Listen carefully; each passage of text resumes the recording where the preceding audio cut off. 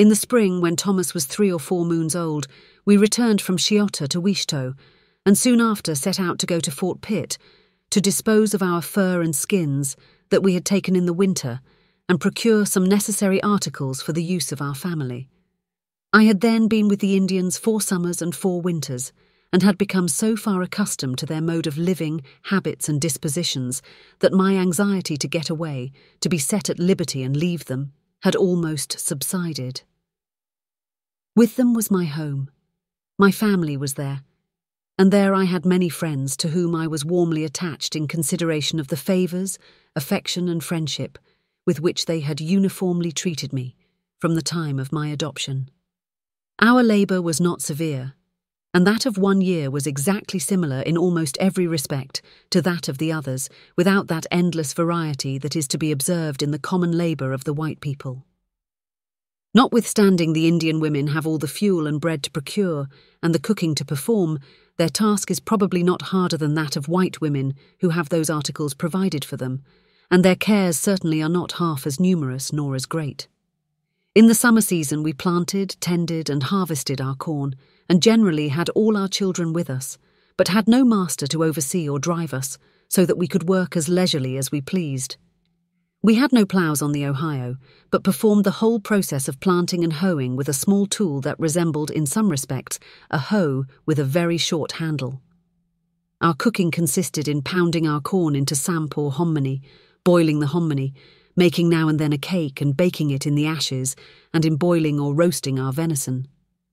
As our cooking and eating utensils consisted of a hominy block and pestle, a small kettle, a knife or 2, and a few vessels of bark or wood, it required but little time to keep them in order for use. Spinning, weaving, sewing, stocking, knitting and the like are arts which have never been practised in the Indian tribes generally. After the Revolutionary War, I learned to sew, so that I could make my own clothing after a poor fashion. But the other domestic arts I have been wholly ignorant of the application of since my captivity. In the season of hunting, it was our business, in addition to our cooking, to bring home the game that was taken by the Indians, dress it and carefully preserve the eatable meat, and prepare or dress the skins. Our clothing was fastened together with strings of deerskin and tied on with the same. In that manner we lived, without any of those jealousies, quarrels and revengeful battles between families and individuals, which have been common in the Indian tribes since the introduction of ardent spirits amongst them.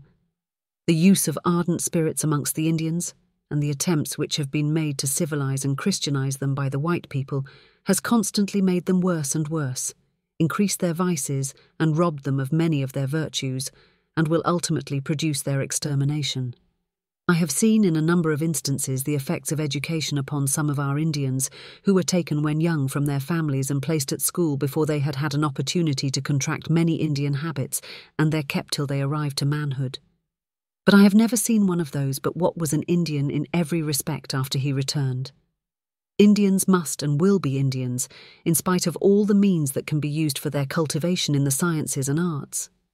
One thing only marred my happiness, while I lived with them on the Ohio, and that was the recollection that I had once had tender parents and a home that I loved.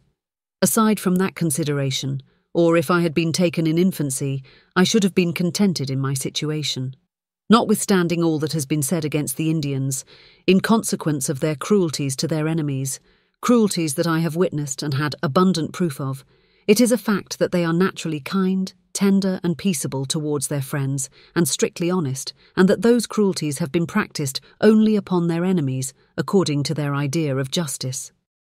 At the time we left Wichito, it was impossible for me to suppress a sigh of regret on parting with those who had truly been my friends, with those whom I had every reason to respect. On account of a part of our family living at Geneshow, we thought it doubtful whether we should return directly from Pittsburgh, or go from thence on a visit to see them. Our company consisted of my husband, my 2 Indian brothers, my little son and myself. We embarked in a canoe that was large enough to contain ourselves and our effects, and proceeded on our voyage up the river. Nothing remarkable occurred to us on our way, till we arrived at the mouth of a creek which Sheninjee and my brother said was the outlet of Sandusky Lake, where, as they said, 2 or 3 English traders in fur and skins had kept a trading house but a short time before, though they were then absent. We had passed the trading house but a short distance, when we met 3 white men floating down the river, with the appearance of having been recently murdered by the Indians. We supposed them to be the bodies of the traders, whose store we had passed the same day. Seneca, being alarmed for fear of being apprehended as one of the murderers, if he should go on, resolved to put about immediately, and we accordingly returned to where the traders had lived and there landed. At the trading house we found a party of Shawnee Indians who had taken a young white man prisoner and had just begun to torture him for the sole purpose of gratifying their curiosity in exulting at his distress. They at first made him stand up, while they slowly pared his ears and split them into strings. They then made a number of slight incisions in his face, and then bound him upon the ground, rolled him in the dirt, and rubbed it in his wounds, some of them at the same time whipping him with small rods.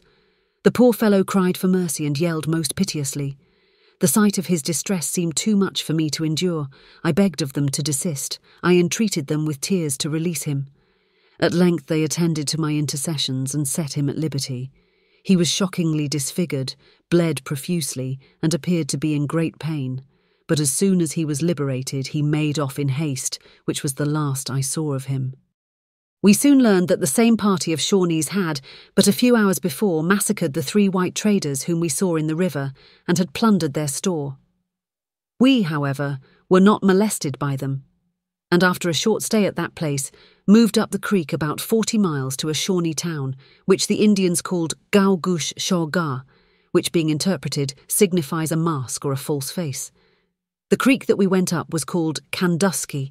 It was now summer, and having tarried a few days at Gaugush Shawga, we moved on up the creek to a place that was called Yiskahwana, meaning in English open mouth. As I have before observed, the family to which I belonged was part of a tribe of Seneca Indians who lived at that time at a place called Genishau, from the name of the tribe, that was situated on a river of the same name, which is now called Genesee. The word Genishau signifies a shining, clear, or open place. Those of us who lived on the Ohio had frequently received invitations from those at Genishau by one of my brothers, who usually went and returned every season to come and live with them, and my 2 sisters had been gone almost 2 years. While we were at Yiskahwana, my brother arrived there from Genishau and insisted so strenuously upon our going home, as he called it, with him, that my 2 brothers concluded to go and to take me with them. By this time, the summer was gone, and the time for harvesting corn had arrived.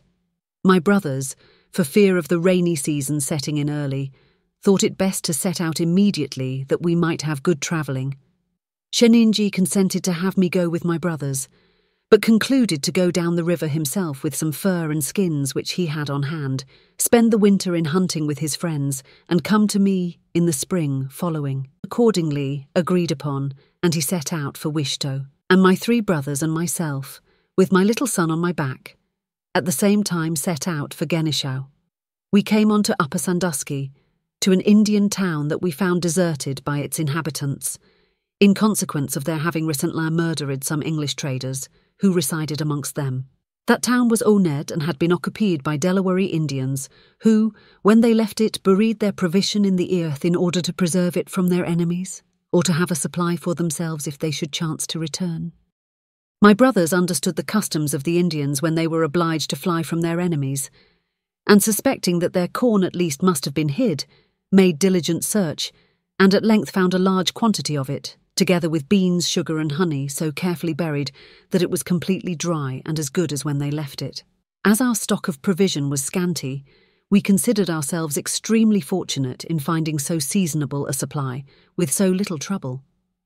Having caught 2 or 3 horses that we found there, and furnished ourselves with a good store of food, we travelled on till we came to the mouth of French Creek, where we hunted 2 days, and from thence came on to Conowongo Creek, where we were obliged to stay 7 or 10 days, in consequence of our horses having left us and straying into the woods. The horses, however, were found, and we again prepared to resume our journey. During our stay at that place the rain fell fast, and had raised the creek to such a height that it was seemingly impossible for us to cross it. A number of times we ventured in, but were compelled to return, barely escaping with our lives. At length we succeeded in swimming our horses and reached the opposite shore, though I but just escaped with my little boy from being drowned. From Sandusky the path that we travelled was crooked and obscure, but was tolerably well understood by my oldest brother, who had travelled it a number of times when going to and returning from the Cherokee Wars. The fall by this time was considerably advanced, and the rains attended with cold winds continued daily to increase the difficulties of travelling. From Conowongo we came to a place called by the Indians Che-wa-shung-gao-tau, and from that to Unawam-gwa, which means an eddy, not strong, where the early frosts had destroyed the corn so that the Indians were in danger of starving for the want of bread. Having rested ourselves 2 days at that place, we came on to Kaneadea and stayed 1 day, and then continued our march till we arrived at Genishau. Genishau at that time was a large Seneca town, thickly inhabited, lying on Genesee River, opposite what is now called the Free Ferry, adjoining Fallbrook, and about southwest of the present village of Geneseo, the county seat for the county of Livingston in the state of New York. Those only who have travelled on foot the distance of 500 or 600 miles through an almost pathless wilderness can form an idea of the fatigue and sufferings that I endured on that journey. My clothing was thin and illy calculated to defend me from the continually drenching rains with which I was daily completely wet, and at night, with nothing but my wet blanket to cover me, I had to sleep on the naked ground, and generally without a shelter, save such as nature had provided. In addition to all that, I had to carry my child, then about 9 months old, every step of the journey on my back or in my arms, and provide for his comfort and prevent his suffering, as far as my poverty of means would admit. Such was the fatigue that I sometimes felt, that I thought it impossible for me to go through, and I would almost abandon the idea of even trying to proceed. My brothers were attentive, and at length, as I have stated, we reached our place of destination, in good health, and without having experienced a day's sickness from the time we left Yiskahwana. We were kindly received by my Indian mother and the other members of the family, who appeared to make me welcome, and my 2 sisters, whom I had not seen in 2 years, received me with every expression of love and friendship, and that they really felt what they expressed, I have never had the least reason to doubt. The warmth of their feelings, the kind reception which I met with, and the continued favours that I received at their hands, riveted my affection for them so strongly that I am constrained to believe that I loved them as I should have loved my own sister had she lived, and I had been brought up with her.